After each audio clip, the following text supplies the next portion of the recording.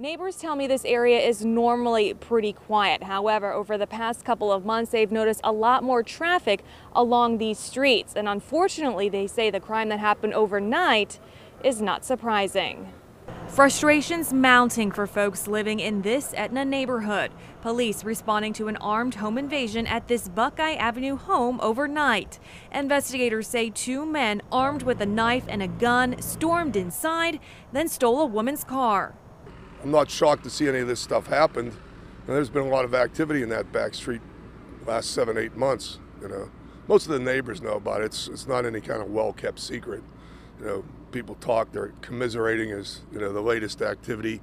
Ron Steedle said he has his own theory about why this crime happened. You have a neighborhood where strange cars are coming and going. They're all dead-end streets here. I don't think you have to be too overly intelligent to put two and two together. But police, on the other hand, haven't released any motive and haven't said if the home was targeted.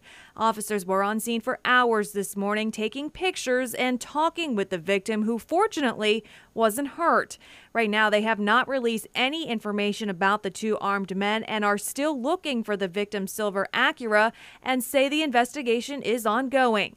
This leaving neighbors frustrated yet hopeful it comes to an end. It's just a shame, really, the deterioration of what happened in some of the neighborhoods.